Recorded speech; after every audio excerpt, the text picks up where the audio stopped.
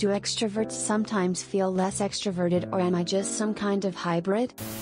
Nope, totally normal. An introvert-extrovert is a very much sliding scale, and for some people it slides on a daily basis. Intro/extrovert is dichotomous nonsense.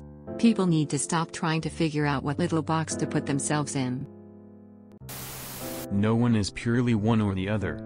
Do yourself a favor and stop trying to figure out where you lie on the spectrum, and start just living your life in the way that feels best to you.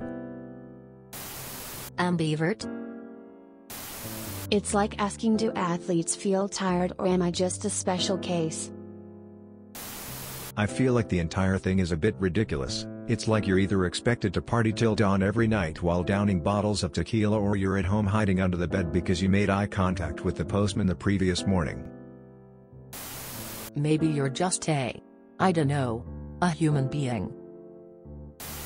I've taken the Myers-Briggs test multiple times and got varying results. I took it again, multiple times, over several decades later, and had clearly become less extroverted/more introverted. So, I'd say results are variable depending on mood/circumstances, though generally one leans consistently one way or the other. Either or, it doesn't really matter. Just do what feels right. Spending time with people is good for the brain, but taking alone time is also necessary to unwind. People were not created based on concepts and terms like this. People created them when trying to explain our world.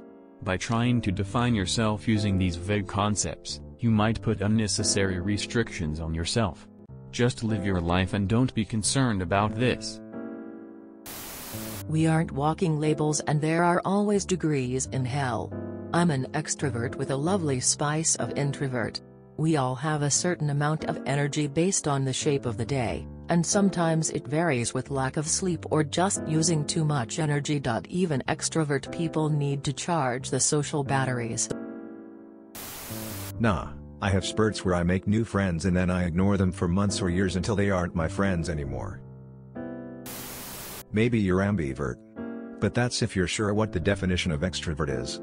Someone who recharges batteries by spending time with other people.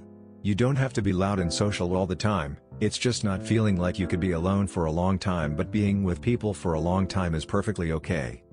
Finally, we're all different, so what's the matter? I was an introverted kid, then I found some people I like, and now I'm constantly burned out. It's almost like this is more of an abstract extreme example for the sake of classification and not meant to be taken super literally.